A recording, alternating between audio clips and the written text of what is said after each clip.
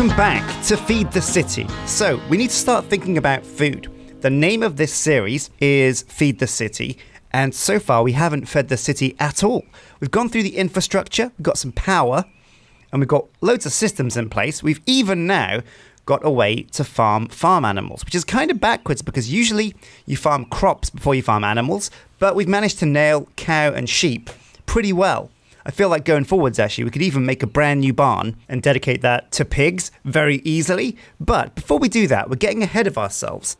We're going to have to make some restaurants in Feed the City. And I've said this before, I want to have a chili wowers for me. Duncan can have like a barbecue joint or like whatever restaurant he wants. And Lewis is going to have a vegetarian place, a vegetarian restaurant. So we need to put together today a comprehensive menu, because if we put together a menu, we can work out what foods we need in the city, and then we can work out what the most important crops are to grow. Because I want to build those crop fields, but we don't know what to plant yet. So I think chilies are a good bet. We're definitely going to want some of those. So today I'm going to use signs and a clipboard to put together some comprehensive menus for these new restaurants. So let's go. Right, so I'm going to need a few things to get started. I'm going to need some signs so that we can have like an area in the kitchen or maybe in the house where we can just map our thoughts and put them onto a big old whiteboard. But also I want to make a clipboard because these are pretty cool. I saw Lewis use one in a Minecraft series once.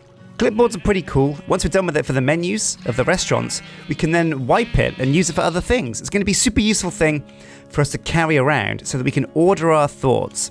Because I don't know about you, but sometimes when I'm planning things out, when I'm trying to think about something, it's good to write them down so that you can like better process them. I guess it works for like revising for exams. There we go. Okay, well, feathers. There's some ducks. Let's go get some feathers. There we go, feathers. Okay, so feathers and ink. And now the last piece of the puzzle is sugar canes. This is the stuff right here. River canes. Fairly sure it can be turned into paper. Ah, here we go. Some vanilla reeds. I think they're vanilla. Yeah, there we go. Sugar canes. Okay, so sugar cane into paper. So it's 3 pieces of sugar cane for each piece of paper. We'll need a wooden pressure plate. Now, how do I make that? Is it like, there we go, like that. And I think that's all the materials. Bam, we have a clipboard. But to seal the deal, we're going to need some signs as well. And 3 should do. Rightio, champerinos. So let's take a look. We're going to have 3 restaurants. What's a good wall we can use for planning? Here we go. So it's the restaurant plan. And just put some signs up here. So the first restaurant is going to be Chili Wowers. And we're going to want chili style food, but that explains itself. The next restaurant is going to be, I think we want like a sushi restaurant. I think that kind of fits Lewis because he doesn't eat meat, but he does eat fish. So Lewis can have a sushi restaurant. Sounds pretty good. And Duncarino, he can have, I'll tell you what, Duncan also likes sushi. So how about we have a veggie restaurant as well, vegetarian restaurant as well. So okay, with these 3 restaurants in mind, we're going to need to put together a pretty decent menu. I'm going to choose 3 main dishes for each of these restaurants. And then we'll use those meals, those dishes, to decide what are the first crops that we plant. So let's take a look. It looks like almost every single food recipe is from Pam's Harvest Craft, so we can literally go at Pam and look through this for some of the things we want to make. So for chili wowers, we want chili. Extreme chili, that sounds like it's pretty good. So we want chili pepper, beans, and onions. Now let's take a look at the sushi options. Hang on a sec. Whoa, whoa, whoa. Look how much hunger these things restore. Maybe we want to be going for the super meals. So which one of these fits a super meal? So chili wowers is typically a very Mexican style hot spicy restaurant. So I think chimichangas are definitely something that we'd serve in a chili wowers. So we need, oh my god, this is a long one. Salsa. So the cheese and the cream and the cooking oil, not really a problem. Okay, this all seems pretty clear. I think The sushi restaurant and the veggie restaurant will have to wait because chili wowers and chimichangas are going to be... Chili wowers is be the first restaurant, but one restaurant, we're thinking too big here. We need to go one restaurant at a time. So we'll do chili wowers first. The chili, the extreme chili, is chili pepper, beans and onions. But for the rest of it, well, let's just dissect the chimichanga. So garlic, lime, spice and tomato. That's a salsa taken care of. The taco needs walnut, lettuce and rice. Okay, so we have our list of things we need for our superfood. And this is going to be called chili wowers. Chili peppers, beans, onions, garlic, lime, spice leaf, tomato, walnut, lettuce, and rice. Super simple. Okay, so we're going to have to order. Let's break this sign. Put the sign down here. Chili wowers. And on this rack here, we're going to put all the relevant seeds that we need. And we'll check off the clipboard as we get the seeds. Then, once we've got all the seeds, we'll reset the clipboard and plant them all. Okay, a nice range of seeds there. We'll also go to the seeds bin over here. So, onion. Yes, we'll need some onion seeds. We'll add those. Brussels sprouts. Beans! Finally, some beans. And we've got bean seeds now. So we can check off spice leaf and beans. Soy, cantaloupe, rice. Rice we can check off. Okay, so the ones we're looking for are garlic, lime, tomato, walnuts, and lettuce. Now, I'm fairly sure that there's another way of getting these seeds. Tomato seeds. So you can break a tomato. You can go to the world gen and break wheatgrass. Or you can use a phytogenic insulator. Well, you know what that means, guys. We're going to empty out our pack because today we're hunting for seeds. We're on seed patrol. So I think we are literally going to just have to go through the forest and savagely just chop down tall grass till we get all the seeds that we need. We're on a seed hunt today, dudes. Oh man, it could take us a while, but we'll get there. We'll get there in the end. So the drop rates for seeds is pretty high. Like, you usually get a seed pretty quickly from digging up plants. However, to find the specific seed that you're looking for, man, now that is a real lottery. Now this is taking way too long. I've heard that you can use something called a market to get seeds. Here we go. Emerald, green or any color wool, and planks. Maybe this is the better choice. I've spent a while digging up seeds, haven't been very lucky. But is the market what we need? I'm fairly sure a market lets you get specific seeds. There is a cost, there is a trade, but you can get exactly what you're looking for the perfect meal.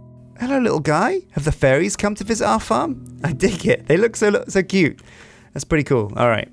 Okay, this little piggy went to market and got all the seeds he needed to make the food Oh, chili pepper. Nice. Nice. So is it wool there and then wood around the edges? Yes, it was. So the market is a very kitchen-y thing. So we're going to plonk it there. Okay. Oh, this just got really expensive. It's 1 emerald per seed. We can mark off chili pepper because we just got that. But garlic, lime, tomato, walnut, and lettuce. Are we really going to need 5 emeralds? That's a lot of emeralds to waste. Okay, yeah. Well, we know what we need. We need 3 more emeralds. So I'm going to hit the nearby village. We're going to take our magic beans and get some emeralds. We're going to con some villagers. Now this looks like a garden with lots of different seeds. Coffee. Rice. Rice is good. Take that. More rice. We'll take all the rice. And the rest of this stuff doesn't look very useful. Canola. That's good for oil, I think. Okay, let's go and find a villager that wants to make some sweet trades. Farmer. All he wants is wheat. Wait, maybe we can milk his own crop. Oh, none of it's grown yet. A fisherman just wants string. Oh no, he'll take string and he'll give us emeralds. What a deal! Alright, well, it's time to... Wait, give me back my string. Look for some other ones. Oh, this guy only wants 15 string. This guy just wants some treated sticks. string, leather. Okay, well we have a task now. We're going to go home. We're going to pick up some leather, some wool, and some string. Or we can turn the wool into string and then turn those into emeralds. Wow, 55 wool. So we should be dead set now to get all the emeralds we'll need. All right, here we go. Villagers, I have returned. I'm just going to take some of this guy's wheat. Oh, we should have got some wheat. Oh, I don't have a reliable wheat farm actually, and we need all the ones we have for growing our crops. So maybe not. Maybe that's not the one. Where are these villagers? They're hiding. Oh, you can't hide from me. Oh, maybe you can hide from me. That's the jam guy though. Don't have any jam to trade. You! String, 18 string, bit of a rip off that one. You! 19 wheat, we don't have enough. 15 string, that is a good deal. Each wool piece makes 4 string. So, I do believe... Man, these guys don't run out of emeralds either, do they? Oh, no, they do. This guy has no more... Trade something else to unlock. So this guy has no more emeralds to trade. Fair enough. There's another guy over here that will also trade string. Oh, come back here, you. Oh, he wants 18. That's a bit of a rip. 9 leather. Don't mind if I do. 17 emeralds now. All right, mate. Oh, this guy wants to trade leather for an emerald. I'll take that deal. Hey, string boy. He's got his emeralds back. Boom, and there we go. 23 emeralds from this trade mission. We're going to head home now and put this to good use. But I feel like with the market now, we can use these emeralds to buy the seeds we need. Okay, travelers, let's go to market. Ding, ding, ding. Okay, I would like, please, lettuce or tomato. Giga pickle. We already got the chili pepper. Lettuce. Boom. We just bought one. Wait. Buy. Check. Tomato seeds. That's the one. One of those, please. Garlic. I think we needed. Wait. Yes, we did. Garlic, tomato, lettuce. Now, the last pieces of the puzzle are walnut and lime. So to double check that these aren't saplings, because these might be trees. Walnut. From Pam's Harvest Craft. You get it from a walnut sapling. Now, I think you can buy saplings. Walnut sapling. Check. Lime. So I do believe that's us set. Walnut, lime. Walnut and lime. Bam! We have everything that we're going to need to make our chimichangas. Holy sweet. We've ticked off everything on our to-do list down here. That's pretty amazing. Thank you for watching this week's episode of Feed the City. So we put together a couple of lists today. We've got all the ingredients now mapped out, all the seeds collected. We went to the village, traded up some string, some leather, a bunch of junk we didn't really need or that we can get lots more of for emeralds, which are a super hard to come by resource. So I'm glad we found a way to cheese that. Next episode, we're going to hit the farms. We're going to dig out the forest that you see over there behind me. Most of those pine trees are going to go, the journey, just be gone.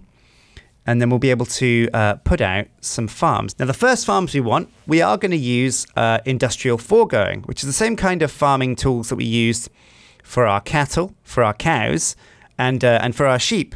So we're going to use those to get these crops planted so we can make a chimichanga. That way we can ship the ingredients to the restaurant. They can make the chimichanga there, so it's nice and hot and fresh for the customer as they come in. And then, of course, we'll have to build the restaurant. But that's not all. We're also going to make a barley farm because barley is how we're going to get our forestry multi-block farm working again.